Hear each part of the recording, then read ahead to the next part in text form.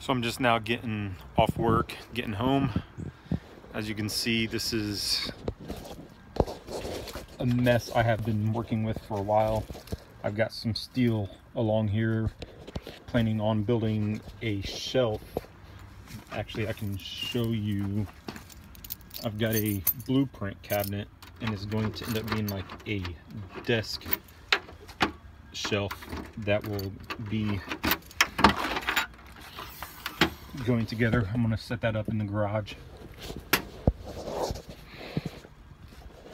Set that, and it'll be my computer desk, my workshop area,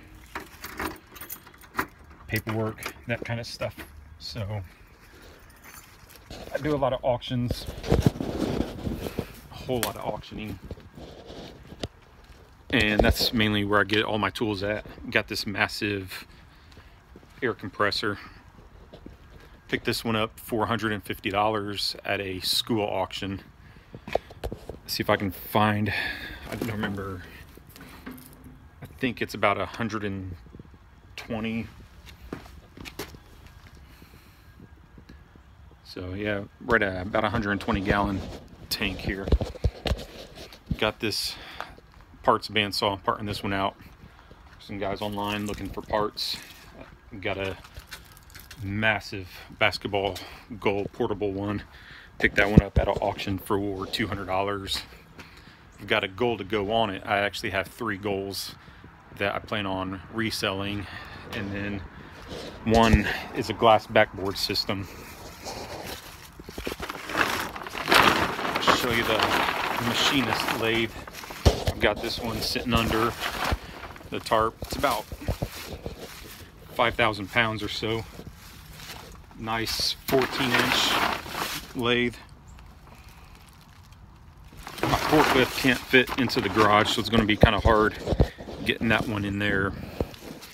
So idea is to concrete this entire back area from my driveway back out here, which is about 17 feet,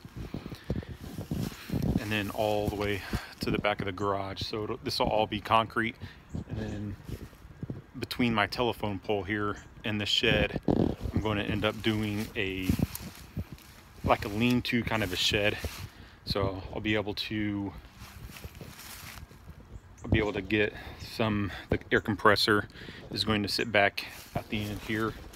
I've started clearing all of that out. So that big air compressor is going to sit here. I'm going to have the pipes going up and into the garage. That's all going to be my workspace. I'm probably most likely going to have a couple more air lines coming out to the front so that I can air up tires, do other kind of automotive work on the back. I've got a massive generator that's on its way over as well, 3-phase. It's going to be sitting in this area here, where all this junk is. This is all kind of parts. This is the controller for the air compressor. I've got a stand for some machines back here, another parts bandsaw, a paint sprayer, and then the blue pool is for my what is that? It's for removing rust off of metal. Just one of those. And then I can bring you inside and show you some more of my anxiousness. Just trying to get organized, to me, is kind of hard to get everything in a place, and I've been working on this for most of the year. And while I've been getting a lot better and getting rid of things as well, I just keep filling this up. This parts cabinet behind me really has helped. It helped me to remove 3 of these metal cabinets or metal shelving that I had at this back corner. I had 3 back here with all kinds of junk, automotive tools, machine parts, other equipment. So right now I've got some machines all over the place This one is going to be a keeper for me. I'm in the process, almost done, finished restoring that one. But these are awesome. They are just incredible to be able to just to throw not only the parts for machines, just spare bearings, tooling, electrical screws. Over here on this side, I've got the 1/4 inch threads all the way down to 3/4 inch bolts, and that's all going to be my bolt area here down. And then I've got machine parts and then automotive tooling in this cabinet. And I'm really wanting one more of this style here, but with deeper drawers, because I just can't seem to fit the bigger box tooling, like with the drills, or I've got a pocket hole Kreg system that won't fit in those drawers. And then there's a few other tools that are on this shelf that would really help me to clean up a lot and to be a lot better organized if I could get them compacted. And that's what is really nice about these drawers. And I'm kind of stepping over other stuff that I have not found a place for yet. And I guess that's one problem, or one thing that I have to find out, and what you have to look towards on problem solving, is what is the actual problem. For me, it was always not enough space for things, not enough cabinets, not enough places, not the good enough, I can't even talk, not good space, I guess, to put the items that need to be gone. However, I got thinking, maybe I just have too much stuff. That could be the real issue. So that, I would say, is most likely the problem, and I'm going to have to go sort through, get rid of stuff that I really will not use, or that I don't think I will use for a while. But it's kind of nice, just trying to get better at organizing. So it's just helpful. I'm missing a box, but you can see what's nice about having the drawer system is that when you have things piled up on a shelf, you just can't slide them out. You have to move things around to get to them. And when you have the drawer system, you can actually pull out each individual item. You don't have to move the stuff that's sitting up here to get to things underneath them.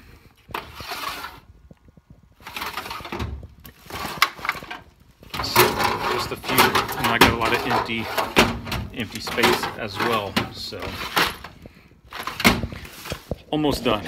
Then I'm built a nice tool rack here. I picked this up at an auction.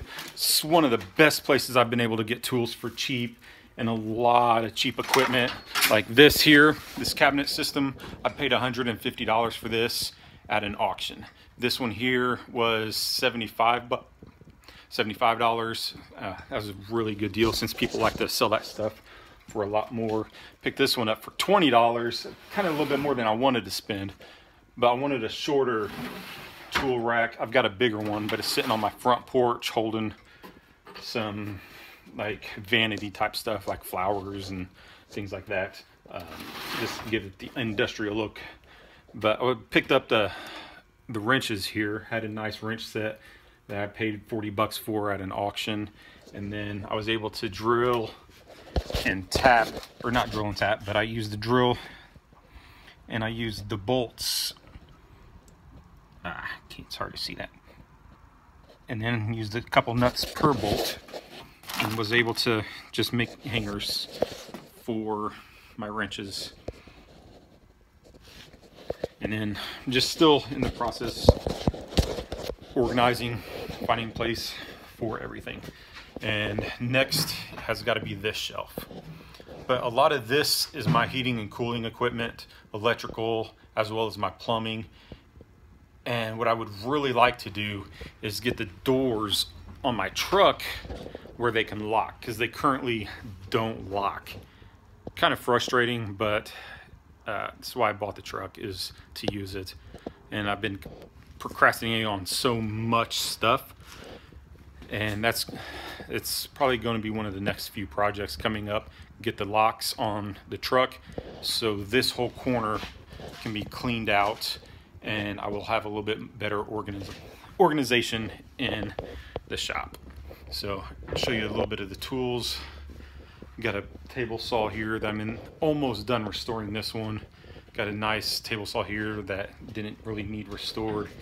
A couple other table saws. I've got 4 currently sitting in here. I've got a couple Powermatic tenon machines. Make it 3. There's the 3rd one. I've got a forge, so if I wanted to do blacksmith work, I've got the forge, and really, it's all got to go. This, I'm going to keep one of the machines, the forge. I don't want to do metalworking in the shop. It's just going to be straight woodworking, and maybe some smaller, smaller projects like wood mixed with metal. If I want to get into the machine shop stuff, which something I really want to do, I'm going to have to move so I can get more space, bigger barn. And then this is pretty nice. I'll show y'all one of my favorite machines.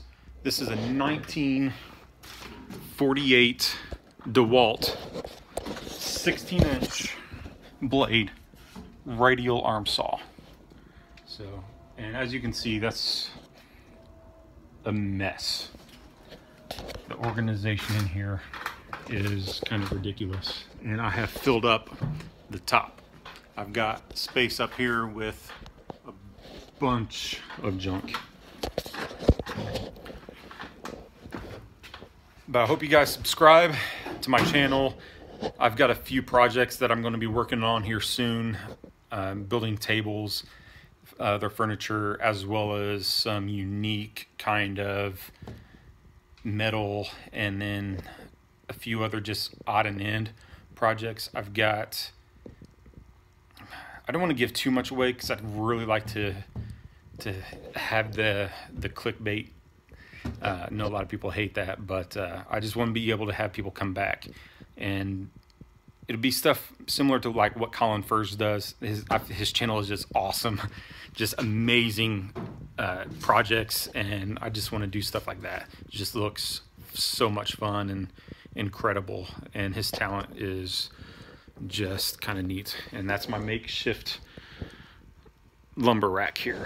But one of the projects I have coming up, I will tell you, has to do with my gun safe that is sitting back here in the corner. It's kind of empty, and most likely will be empty for a while. It's just I got it for a steal at an auction. Paid $250 for a $600 or $800 safe. I mean, it's just, I wanted a place to put paperwork and other things, and eventually when I get into the gun scenes, or if I do, I don't know, it's just another hobby that would be fun. So I appreciate you guys coming out and subscribing to my channel. And if you want, you can comment below on any projects that you might want to see me work on. Just start naming random stuff. It'd be fun. And we'll see what we can get to and get some good projects, and hopefully my camera skills get a lot better over time, because I'm sure I would probably be irritated if I came in and watched this. So we're going to find out here. So thanks again. Oh, and you see the name of my channel is Fancy Shoes Vlogs. I didn't even think to give you a reason, but all my friends, they call me Fancy Shoes. So that's where the name came from, and I've had that nickname for a while, and I thought I would just stick with Fancy Shoes. And most people love the nickname, and just stick it on the vlogs. So thanks again, and until next time, have fun.